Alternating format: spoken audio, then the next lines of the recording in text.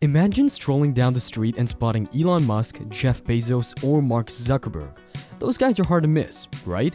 But what if I told you that Tencent, a colossal force in the business world, is run by someone who's like a phantom, rarely in the spotlight? In this video, we're embarking on a thrilling journey through Tencent's mind-blowing history to uncover the mysteries of this colossal business empire. It's a company that wields immense influence, yet somehow manages to stay in the shadows. How did they even get here? And what does it mean for all of us? So, fasten your seatbelts because I guarantee you the story of Tencent is going to be one heck of a roller coaster ride. But before we dive headfirst into the Tencent saga, make sure you hit that subscribe button and ring that notification bell so you won't miss a second of this thrilling adventure. Tencent is an absolute beast in the business world. We're talking about a company that's worth more than the likes of Facebook, MasterCard, and Samsung. Yet, if you were to ask your average Joe or Jane on the street what Tencent actually does, you'd probably get a lot of puzzled looks. You see, Tencent isn't just a company, it's more like a colossal octopus, with tentacles that stretch into almost every industry you can think of, not just in one country but all over the world. And guess what their mascot is? A friendly-looking penguin. But don't let that fool you, an octopus is far more fitting symbol for this business giant. Tencent operates from the shadows, which is why it's not a household name in many parts of the world. But the scary part is whether you're aware of it or not, you're almost certainly using products or services that Tencent has a hand in. However, let's switch gears and take a look at Tencent's home turf, China. Over there, it's a whole different ballgame. Tencent rules the roost and they've done something that seemed impossible.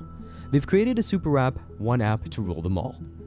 Tencent unleashed a game changer called WeChat, and it's been rightly dubbed the everything app or the operating system of China. Why, you ask? Because practically every one of China's massive 1.4 billion people spends an average of 4 hours a day on this app. That's more time than the average American spends on all their social media apps combined. Why is WeChat such a big deal in China? Well, it's like having Facebook, PayPal, WhatsApp, Netflix, Google, Spotify, Uber, Yelp, Tinder, Zoom, YouTube, Deliveroo, Amazon, and countless other apps all rolled into one. Can you imagine the convenience of having all that in a single app? It's mind-blowing. But this convenience comes at a cost. When you have access to literally everything about your life, from your exact location to your entire search and chat history, things start to get a little spooky. And it gets even worse when you realize that the line between Tencent and the Chinese government is so blurred that it's practically invisible. You've got the Chinese Communist Party, or CCP, having access to all that juicy information as well, turning WeChat into one of the most powerful surveillance tools ever conceived. Imagine every message, call, and search you've ever made, all in the hands of Big Brother. Even the private messages and images sent through Tencent's apps like WeChat are scanned to see if they need to be censored. If you say something that the Chinese government disapproves of, the best case scenario is that your message just vanishes into thin air. The worst case scenario? Well, let's just say you might end up in a tight spot or simply vanish without a trace. The dark side of this tale only gets darker. A citizen in China cracking a lighthearted joke about a government official to some friends. It seems harmless, right? Well, this individual found themselves behind bars for that text. Yeah, you heard me right, jailed for a text message. It's like the CCP wants to make sure people are aware of the consequences so they won't even think about saying anything they don't like in the first place. To make matters worse, the Chinese government openly admits that they can access deleted WeChat conversations without your permission or any court orders. This isn't something unique to China. We've seen countries all over the world engage in surveillance of their citizens using technology. But China, my friends, has taken it to a whole new level. Believe it or not, the CCP has its tentacles deep within Tencent. Thousands of party members are lurking inside Tencent, including party officials on the company's executive board who can pull strings and influence major decisions. For instance, during the early days of the COVID outbreak, the Chinese government used WeChat for population control. They assigned color codes to determine people's health status, dictating whether they could leave their homes or not. It's like a real-life Black Mirror episode. And it doesn't just stop there. The CCP orders Tencent to bend its games to conform to Communist Party values. They even made Tencent add facial recognition to their games, restricting kids to just 90 minutes of playtime per day. Now, you might be thinking, well, that's happening in China, it doesn't affect me, but hold on. Because Tencent didn't stop at China's borders, they decided to expand abroad and embark on one of the most epic shopping sprees in history. What do they buy and how does it affect the rest of the world?